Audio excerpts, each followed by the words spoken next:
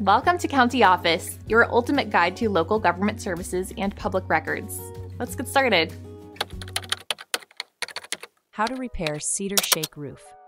Cedar shake roofs are known for their beauty and durability. However, they require proper maintenance and occasional repairs. Identifying damage is crucial. Look for missing, cracked, or rotting shakes. This can help prevent further issues. Start by gathering necessary tools.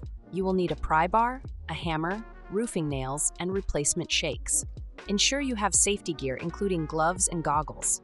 Always work carefully to avoid injury. When replacing a damaged shake, gently lift the surrounding shakes using the pry bar.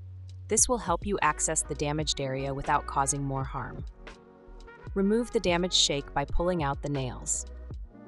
Next, prepare the replacement shake. It should match the size and thickness of the original. Position the new shake in place and secure it with roofing nails. Make sure the new shake aligns properly with the existing ones. After replacing the damaged shakes, inspect the entire roof. Look for any other signs of wear. Regular maintenance can extend the life of your cedar shake roof significantly. Consider applying a protective sealant to enhance durability. This can help prevent moisture damage and prolong the life of your roof.